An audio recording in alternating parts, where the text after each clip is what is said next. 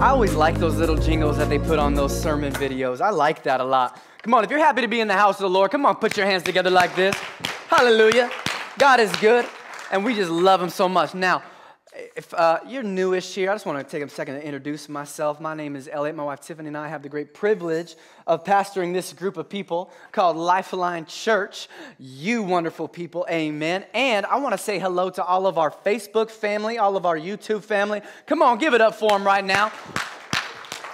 Love you. Good to see you. Hey, I got one thing to say to you today before we get started. Dodgers. Come on, can I get an amen from the Lord right now? Come on, let's give it up for the boys in blue, yeah! Bunch of Giants fans in here probably. It's all right. I love you anyway. Hey, brother. All right. Somebody like, it's all right, I love you. Somebody said, I love you anyway just now. I think I heard that, so in case you didn't hear that in the video, that's what they said. They're loving me anyways. So, we're in this series called Be a Lifeline, where it's more than just showing up. It's more than just contributing towards a lifeline, but I'm actually wanting us to understand more about what it takes to be a lifeline in the lives of others, in the lives of our family, at work, to be a lifeline. And it goes a little something like this. We were born again when we received God's lifeline. It's like God reached down and gave us a hand up when we were in our muck and our mire. He raised us up and he set our feet on solid ground. And we've got our hand on his. But it doesn't stop there, because we reach down again and we help out others when they need help too. And we're attached to the source. And so we can be a lifeline because Jesus is our lifeline. Can I get one good, solid amen to that? Please help me out here this morning. Second service, you had all the extra sleep you need. Go ahead, get funky with it. It's all right. So, I just want to let you know a little something. It's not in my notes. It's not really about the message. I just wanted to bring you up to speed on something really cool that happened this week. I went ahead and on the topic of being a lifeline, I've been talking about this vision that we have to open a detox, rehabilitation, and transitional living center right here in the city of Lodi. Amen. And at the heart of which is a growing, thriving, life-giving church, our church right here, and we'll be the heart of that center. So my eyes have been open to this, my ears have been open to this. I've been trying to get involved in our city and learn about what the city officials are thinking about this. But let me just tell you, I stopped in at a Lodi Chamber of Commerce meeting this last week because, hey, why not? They're open door meetings, so I might as well just show up. So I did. And they started off by talking about Measure L. You've probably seen the signs. I am not here to tell you one way or the other about Measure L. I didn't go there for Measure L. I came there because I wanted to meet some of the people there. And it didn't take but 30 minutes for the conversation to go from a new tax being passed, and the conversation turned to homelessness, drug addiction, and what we can do about it as a city.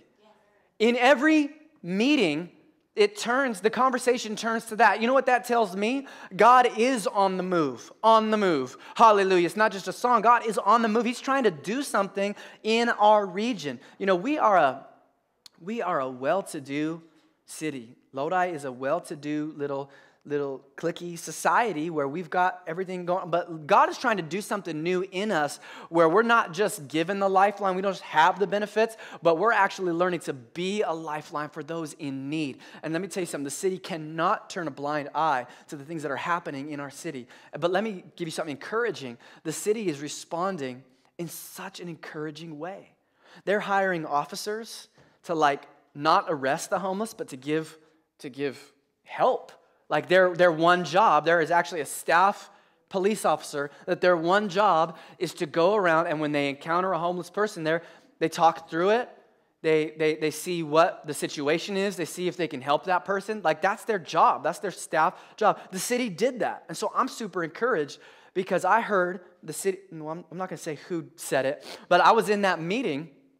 You're welcome listening online. I didn't out you, at the next voting whatever. I heard somebody in a city position say, I would spend millions building a place if an organization would O&M, operate it and give maintenance. Operation and maintenance. O&M is operation and maintenance. If someone would operate and maintain a facility, we would build it.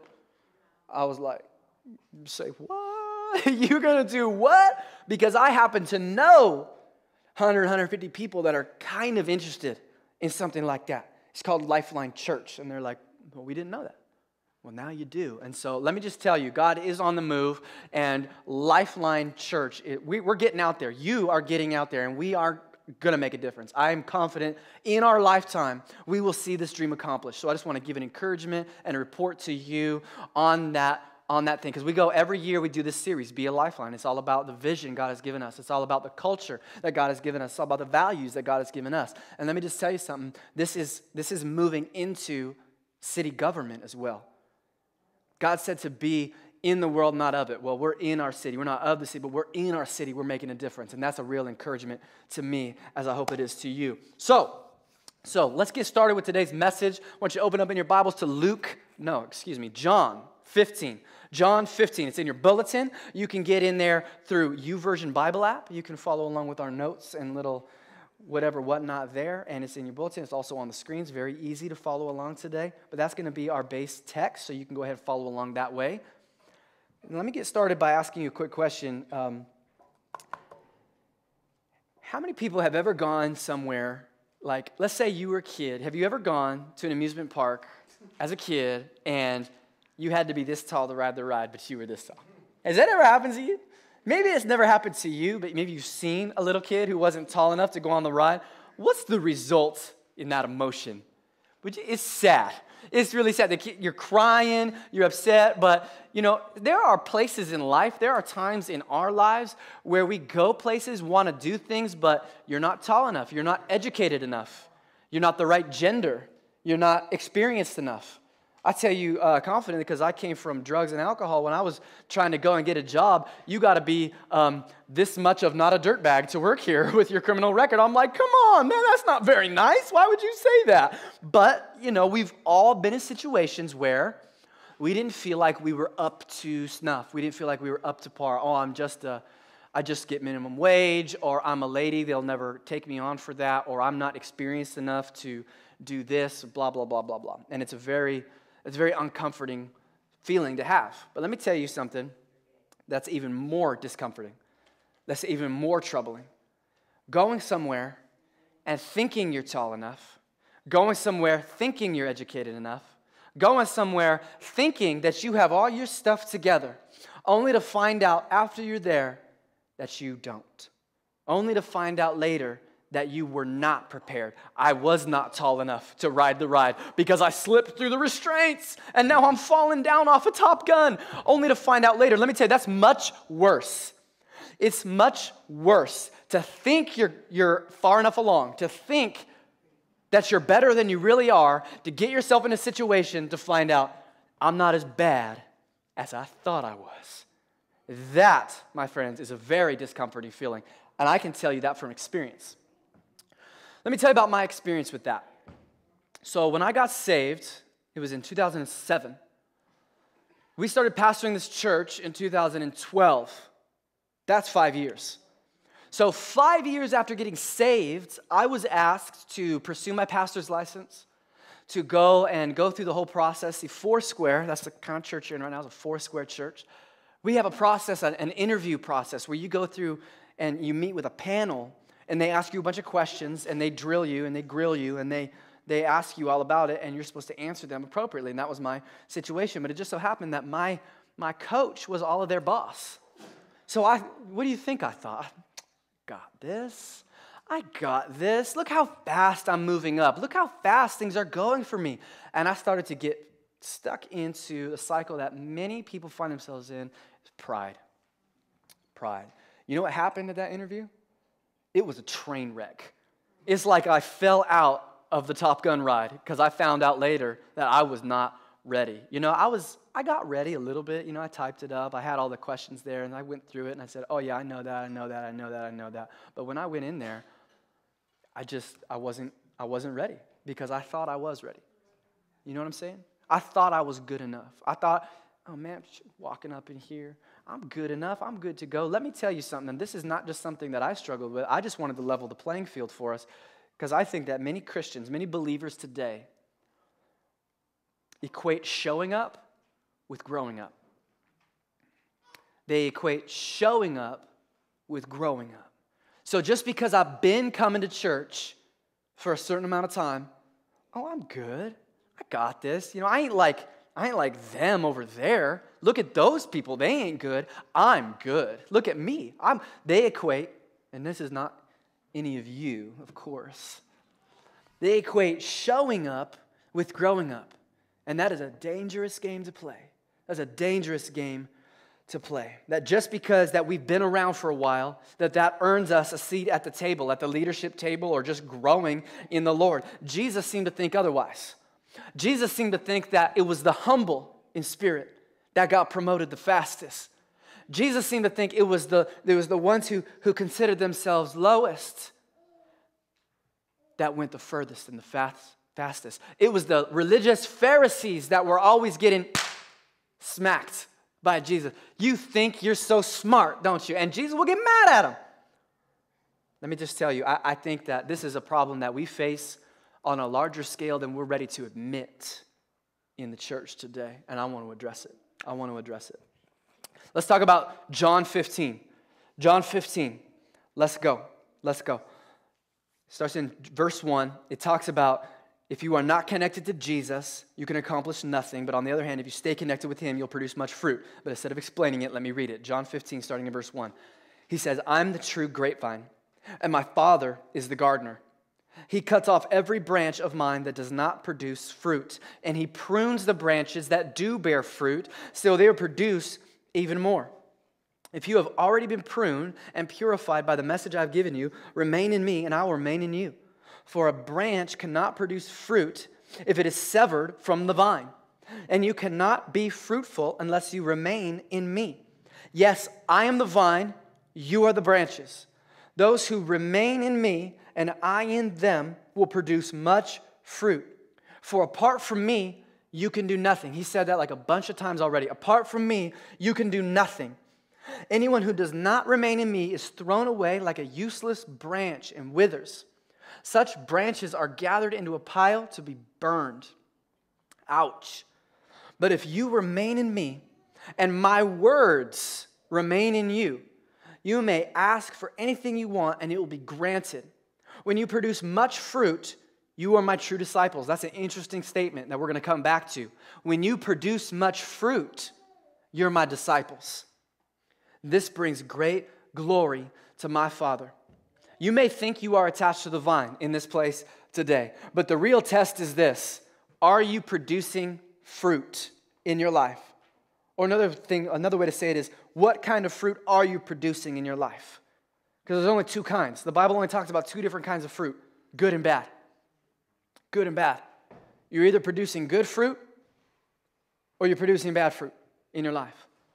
And you've got all of those things associated. You just look at that. See, the Bible talks about even looking at preachers, looking at prophets, looking at people. You'll know by their fruits what's going on with them. You'll be able to trust them, lean on them, consider what they say to be from me by the fruit in their life. And that goes for me. That goes from you listening to me. Look at the fruit in the life. And that goes for every single one of us as well. Look at the fruit. Consider the fruit. Let me say it another way. This is actually very interesting. I want you to consider this. God created everything, so we can learn from our surroundings too. All of creation, the revelation of creation can teach us this principle. We learn from this scripture and the natural revelation of creation this valuable point. Listen to this. Every living thing is either growing or dying. Every living thing is either growing or dying. Every living thing is either growing or dying. Just look at any tree. It's either green and producing more little tiny leaves, and leaves are falling down, and then it produces more. It's either growing, that's a growing tree, or it's not. And we know this is true in, my weight, I'm either losing it or gaining it. It seems like a human life cycle. Let's just talk about humanity for a second. Every human being is either growing or dying. You reach a certain point in your life where you stop growing and you start going the other way. It's just the way God made everything. Every living thing is either growing or dying. I wonder if this is also applicable to relationships and to our spiritual life. That we are either growing distant or growing deeper in our relationship with Jesus. I wonder if every living thing is either growing or dying, then we can ask ourselves this tough question. Am I growing deeper in my relationship with Jesus right now? Or am I growing distant? Let me equate it with the relationship I have with my wife. My wife and I've been married long enough to tell you that if I am not actively pursuing her, if I'm not actively pursuing a relationship with her, like let's say instead of making time for date night and making time for dinner every night at the dinner table or things like this, but if I just come home, how you doing? Doing good. Turn on the TV, go to bed, wake up, go to work, come home, how you doing? Doing good. Go to bed, wake up, go to work. If we just go through those motions, is that relationship growing deeper? It's growing distant. Because every day I choose to show up instead of grow up in my relationship with my wife. That I'm actually teaching myself and teaching her distance. Be stagnant, not growing. And that's exactly what happens in our relationship with Jesus. We go through the motions. Oh, I mean, you may even read your Bible. You may even do the certain things, but you just, and you've been doing it for years. I show up to church, I do this, I do that, and from the outside, it may even look like you're doing really good. Other people would look at your life and say, wow, wish I had this, wish I had that, wish I was doing so good. Oh, you know some scriptures too. Oh, wow, so spiritual. But that's the same scripture you had memorized like 10 years ago. You see where I'm going with this? Like we are either continuing to grow, and that makes it equal for everybody. So what I'm saying is, it's not necessarily where you're standing, how close you are to Jesus that counts. It's what direction you're going in that counts. So this kind of flies in the face. This kind of goes straight to people that have been saved 5, 6, 7, 10, 20, 30 years. You know what? That's not really the marker, is it? The marker is, what direction are you going? Are you continuing to pursue? You know, let's take a little test. Let's ask ourselves a couple of questions, and we could just do it privately, all right? You can answer in your heart. You can answer in your mind. Let's put it against the word here. My question to you guys is this. What direction are you headed? And are you sure about that? Let's ask. Are you spending personal time with God? But is it more or less often? Are you learning more every day about who He is? Or are you content with what you already know? You don't have to answer out loud. Are you spending quality time with other believers, with His other children? Are you growing deeper in the relationship that you have with other believers? Are you doing that more or less often than you used to? See, most people, when they first get saved, are really excited and things are going really well. And you're getting into every life group. And, I'm going to get baptized. I'm going to get a life group. I'm going to join the church. And I'm going to serve on a team. And it's going to be so good. And then 5 years goes by and you're like, oh, I got that. I'm good. I'm good. I'm just focusing on my family right now. You know, I'm just focusing on my job right now. I'm just doing me. And then you just grow distant from the Lord. So it's not really how long have you been saved. It's are you actively pursuing that relationship with Him? Are you talking about Him with people who need Him? Are you sharing the love and forgiveness of Jesus Christ? Are you sharing the good news with other people? Are you doing it more or less often than you used to? These are tough questions, I know. But we've got to ask these things to ourselves. We cannot afford to show up without growing up. Because then, you know what that does? That turns us all into Pharisees, man. I don't want to be in a church with all Pharisees. I don't want to be a Pharisee. I don't want to be one of those people that has this attitude of pride and puffed up like but I'm not even growing. I'm not even open to learn new things. I'm not even open to do more. What do you mean join a I need to go and pray more. I need to go to this meeting. I don't need to do that. I'm good. Look at me. I got pastor in front of my name. I don't need to do any of that stuff. I don't want to be that guy. You don't want me to be that guy. You don't want to turn out like that, but that's where a lot of us, without trying, we end up going. Because if we try and stand still, if we try and just protect what we have and maintain what we have, we're actually creating distance. We're actually creating distance. So this is my main point. This is the thing that if it's not written down in your bulletin, write it down again. Even if it is, I don't even care. Just like every living thing is either growing or dying, in our relationship with Jesus, we are either growing deeper or we're growing distant. It's like this. Let's imagine it this way. You plant yourself a garden.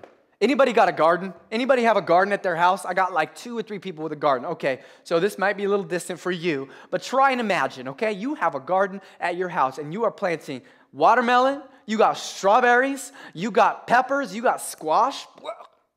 I don't know what you got. Whatever you like, you got that thing. And you're all excited about it, man. You built a little pine box. You put the right soil in there, and you cultivated the little seeds. You dug it just deep enough and just right, and you installed a drip system. Man, you are going all out. You got the drip system, and it's plugged in to a timer. Holy smokes, this garden is looking good from the gate. You even got shade where you need the shade, and then full sun where you need the full sun. You have gone all out. You got the best fertilizer. You got the right kind of light.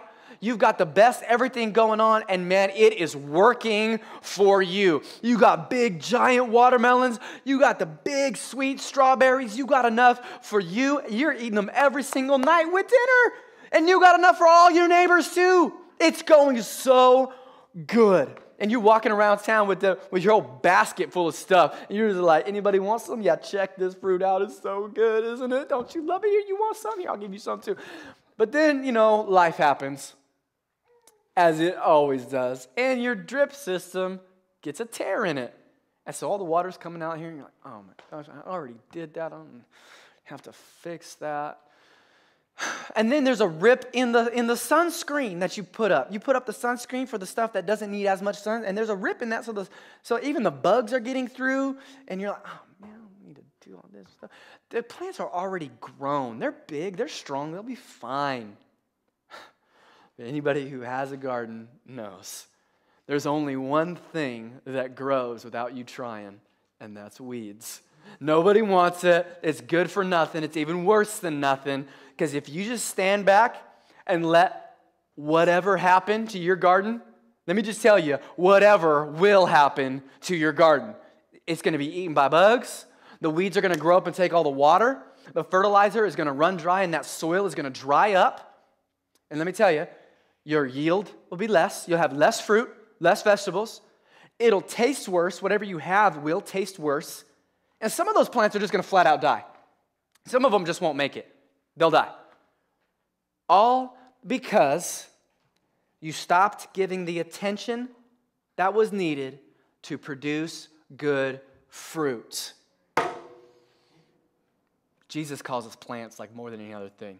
Like we need to have all this fruit. You're connected to the vine. Jesus seems to think like we're just another form of a plant. So let's go ahead and take that analogy a little bit further. Let's say that you are this pretty daisy. Whose favorite flower is a daisy? Anybody? This is a daisy. This is you right here. You are this plant.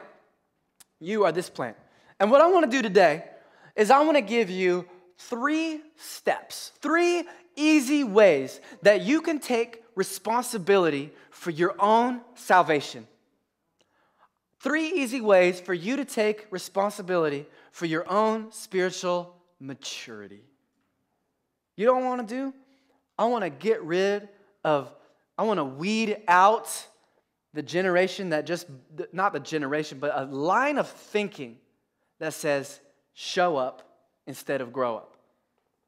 But I want to take responsibility for myself and my actions and my salvation and my spiritual depth. And I want you to as well.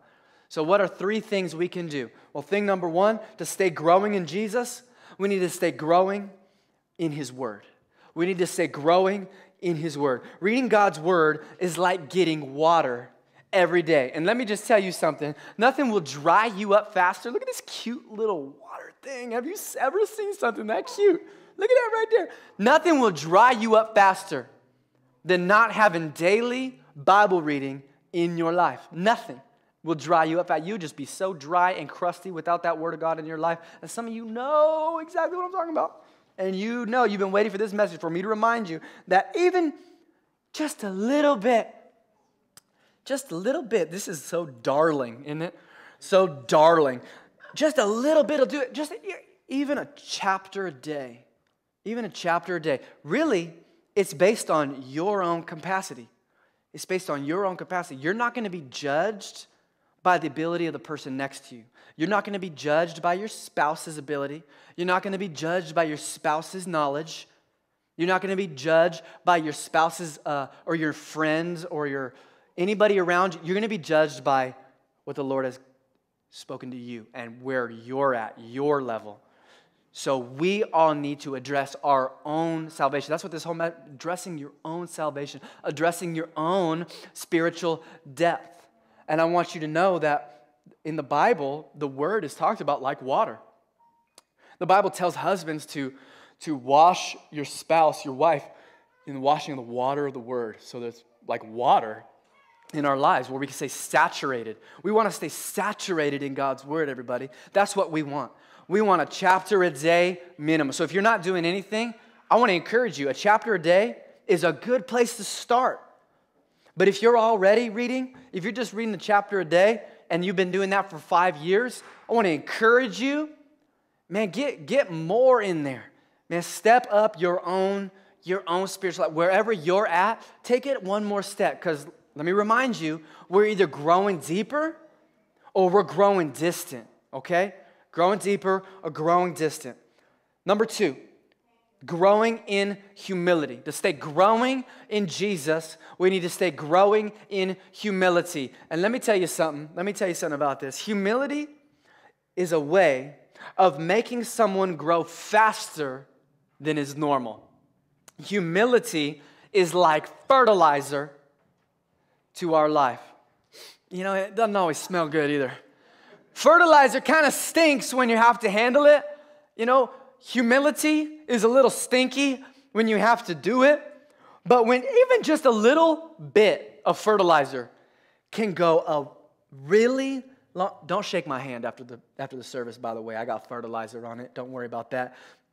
Even just a little bit of fertilizer, like a little bit of humility, can make you grow faster than anything else. Humility is the fertilizer of a Christian's life. I'll say that again because that is super important. Humility is the fertilizer in a believer's life. Let me just tell you something, and I got to tread lightly on this because I'm going to start to talk about my own humility, which that's a slippery slope right there. But let me just tell you, because I was a drug addict, because I was an alcoholic, because I had done time, because I was a felon when I got saved, it was very easy for me to submit. It was very easy for me to say, I don't have all the answers. So I'm willing to just submit to my leaders. I'm willing to just, because I didn't know anything. And I was perfectly okay with that. That's why it only took 5 years. And I had a call in my life, and I wanted to do all that. But let me just tell you, humility came naturally at first. But what happened else in my story? Remember what happened? I told you earlier. Pride. Pride came in. And what happened to me? Slap. I went through that licensing, and I got my pastor's license with an asterisk by it because it was a train wreck. It was awful. It was great. You know what that taught me? That taught me a valuable lesson. I mean, that was years ago now. But that could have been the single most important thing that happened in my spiritual life, that I was faced with a time where I thought I had it all together. I thought I was doing fine. I thought I was doing great. And I began to just walk in this subtle sense of, I know what I'm doing. I got this. I've heard that message before. He's talking about pride and humility. He must mean Proverbs 3. I already know where that is. Proverbs 3:34. I already know. And if you start down that path, nothing will shut your life down faster. Nothing will shut your spiritual progress down faster than walking in pride. Yeah, Proverbs 3. 34 says, God exalts the humble, but he opposes the proud. He hates it. He hates pride. And he is willing to smack us around a little bit if we start walking in it. Or worse, leave you alone. Man, and either one of those options don't sound good at all to me. No, I want to walk in humility. I want to put that fertilizer in my life where even if a person is younger than me, I'm willing to listen to what they have to say. Even if a person is saved less time than me, I'm willing to listen to what they have to say and listen to them and actually give them credit. I'm willing to go to a conference. I'm willing to sit under another pastor and say, oh, that's a good point, instead of thinking about, oh, I could have preached it better. Oh, I could have said that better. Oh, I've already heard that like 3 or 4 times, so I don't want that. I don't want that in my life. And that taught me that lesson at that time in my life. I'm praying right now that everyone here would get that in their heart and just never let it go. Let that sink into your heart right now, that humility is the fertilizer that'll make you grow faster than any other thing. And if there's even a sniff of pride in your life, God will oppose it. He will oppose you if you walk in pride. And that's really what this whole showing up over growing up thing, or growing up over showing up thing, is all about. So when we show up, we're actually just saying, I got this. I got this. I don't need to know more. I've been saved a long time. So that's the second thing we can do, is we can grow in humility. The next thing we can do is we can grow in relationships. Growing in Jesus, growing deeper in Jesus, means growing in relationships. Growing in relationships. Matthew 5, starting in verse 14 and 16, you've all probably heard this before. Jesus talks about, you are the light of the world. Anyone ever heard that? You are the light of the world, Jesus says to all of us. You are the light of the world. But what good is a light, right? What good is a light if you put it under a bowl? If you put it under a cup? Whatever your translation says. What good is light? What good is the light I've given you if it doesn't shine out for everyone to see? See, some people love going outside. Some people love going out to the lake. Some people love going out to the river. I'm going to take my boat out. I'm going to take my Sea-Doo out. I'm going to be out there with all the people. I'm going to high-five people I don't know. I'm going to be in the checkout line, and I'm going to be meeting people right there. I'm going to be like, oh, nice shoes, honey. In the checkout line, I'm going to talk to them. Some people love to talk with new people. But for the rest of us, normal people, we have to muster up the courage and the energy to do that. Now, some people don't know this about me. You may see me up here on the platform and you think, oh, that dude, oh yeah, no problem. He's probably out there talking to everybody, and I do like people, but you know what? I'm not as extroverted as most of you probably think I am. Let me just tell you the truth, is that when I go out places and when I'm going to be in crowded rooms and crowded places, I actually have to psych myself up a little bit to be there. Anybody relate? Yeah, a lot of you probably. And I do the same thing. But I have to remind myself this scripture, what good is light if it stays home all day, every day? What good is light if it doesn't shine forth for all to see? Man, we need that light shining in our lives, yeah. But we also want it to shine through our lives. We want the light to shine through, to permeate through us. He's the light of the world, and He shines through us. And growing deeper in our relationship with Him means having a heart for people around us. Man, there's people out there that are hurting, broken, lost, and lonely. They need the gospel. They need the good news. But we're not like in the mood to talk to people. Like, oh, I've done all that. The statistics say the longer you're saved, the less you witness to people. The longer you're saved, the less likely you are to give any of those cards out to people. That's just what the statistics say. Every year you're saved, you talk to less people about your faith. Because people who are new are humble, hungry, and they're more willing to give away what was freely given to them.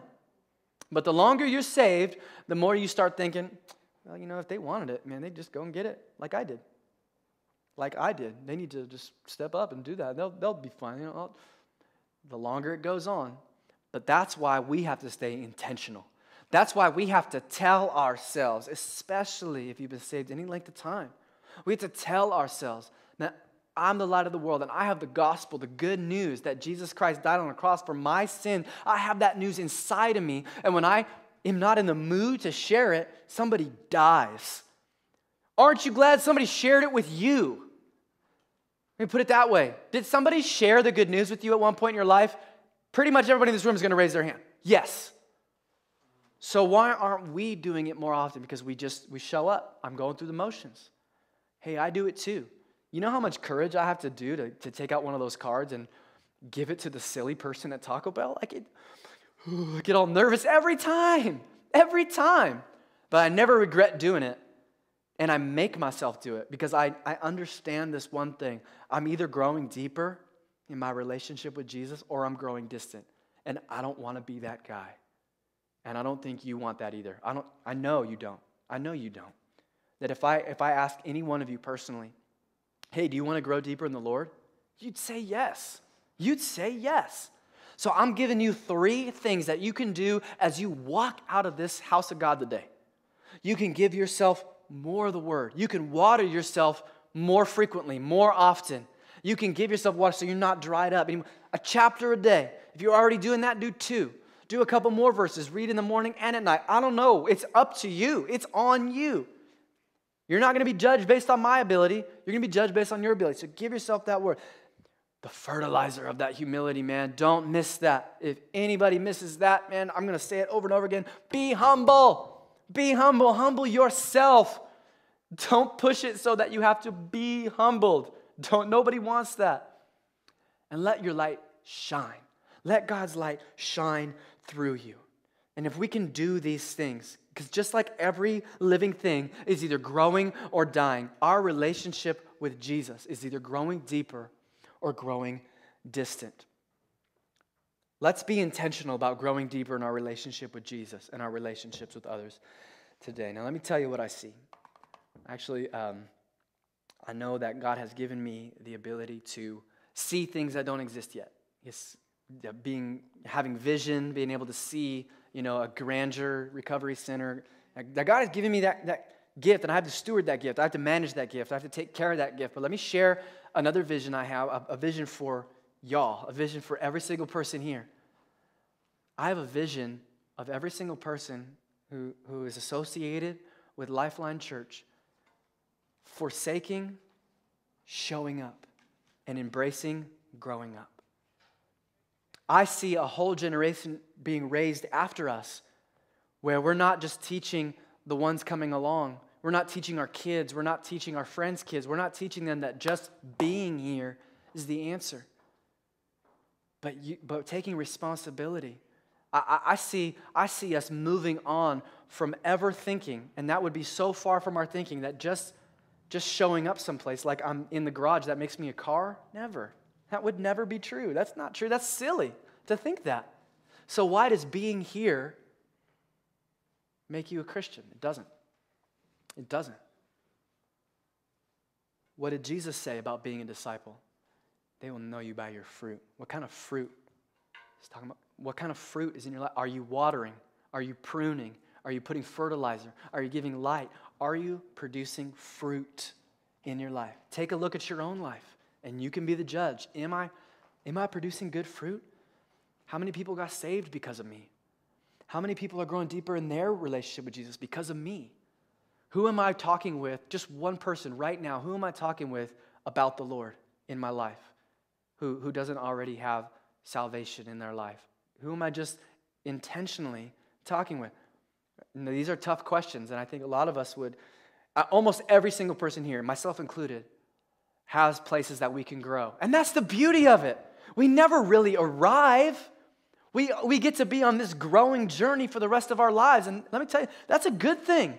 That means we get to continue experiencing next levels all the way until we get to glory. We get to keep on experiencing God's grace and mercy in new ways. We never arrive at this place where, I've done everything and I know everything, so I'm good. We never get there, and that's good news.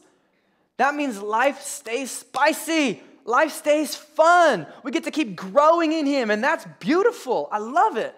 And that's my vision for the church. is that we would be self-feeders, that we would learn to take care of ourselves. And I don't need a gardener to show up to make sure I'm getting enough water in my life. I can do that. I don't need someone to show up to make sure I'm getting enough light and I'm being the light to people. No, I'm going to be responsible for that. I don't need someone to come and fertilize my own lawn. No, I'm going to take care of me. I am going to take care of my own spiritual walk. And that's growing up, not just showing up. Become a self-feeders, like I am growing in the Lord because of what I've committed to do. Let me put it to you this way. If you want a better relationship with Jesus, you can have it. It's not dependent on anyone else. It's not dependent on your circumstances. It's not dependent on your pay rate. It's not dependent on what job you have. It's not dependent on what pastor you have. It's not dependent on what church you go to. If you want a deeper relationship with Jesus, you can have it. That's on you. That's what I came to tell you today, is it's up to you. These are 3 ways, not the only ways. These are 3 ways you can do it. But if you want that, you can have it. I see an opportunity for stagnant relationships with Jesus to be transformed today. You know what stagnant means? You know what stagnant water looks like, smells like, feels like? It's slimy. Nobody wants to touch it. It's nasty. No one's going to drink it. I mean, you might get sick if you drink it. When you step your foot in it, it's got some texture to it. Stagnant is never what I want my relationship with Jesus to be like. I don't want my relationship with Jesus to be stagnant water. I want it to be flowing, growing, eroding away all that nastiness in my life, where my relationship with Jesus is growing and that water is coming through and is cleaning me, purifying me. I see stagnant relationships being transformed and made new today. It's a choice you can make, and you can decide to make that choice right now.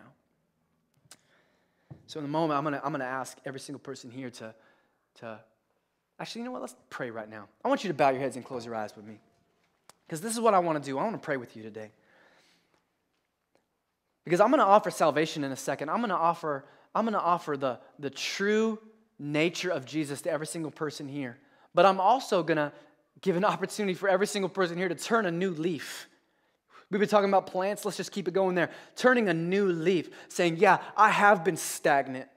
I have been holding still for a little while, and I'm ready to go deeper in my relationship with Jesus.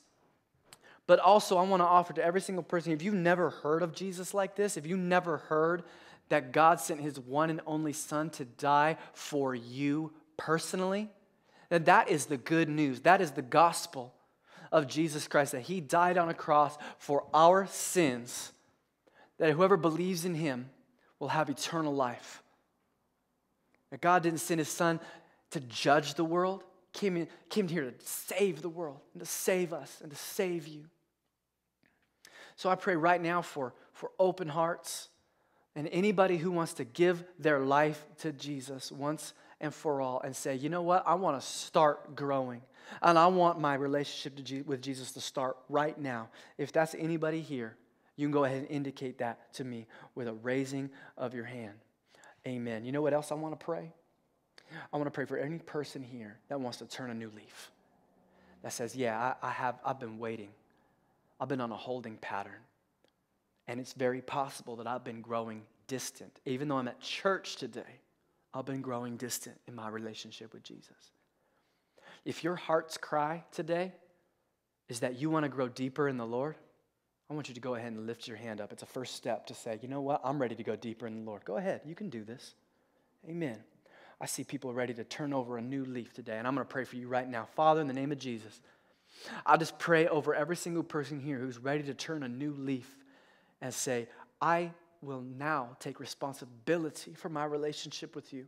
I will no longer stand by and rest in what I used to know, rest in what I was raised in, rest in the fact that I've just been saved a long time, but I will take responsibility for my spiritual life, and I will up my spiritual game because I love you, God. And God, you love me. And I want to pursue my relationship with you, God. You are worth it. You are holy. You are God, and I give you here and now every single thing in my life that's standing in the way of my relationship with you. In Jesus' name. Come on, everybody said, amen. Let's clap for people.